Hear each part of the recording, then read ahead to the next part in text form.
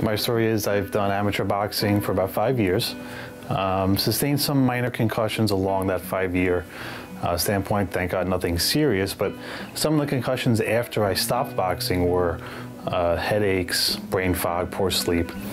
So I came here, met with Dr. Spiegel and his staff. They've been more than accommodating throughout the whole time I've been here. And the results from the Hyperbaric, the first thing I noticed was better sleep. And after the better sleep for the first set of treatments I did, started getting better memory. Another side effect was better mood during the day and just more overall energy.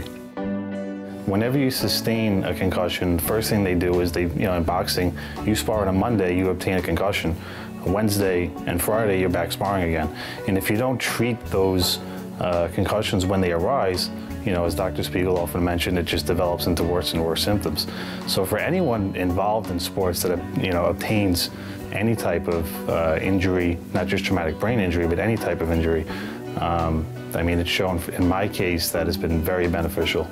The sleep has been better focus, less headaches, and the results are pretty quick. I'd say about right after the 10th treatment, I really start to notice a big difference. After the 5th treatment, I feel a little bit better. Right after the 10th one is when it really starts to kick in for me. The staff has been great to work with. Phil in the back is a very personal guy. He makes the entire experience very comfortable for you when you come here.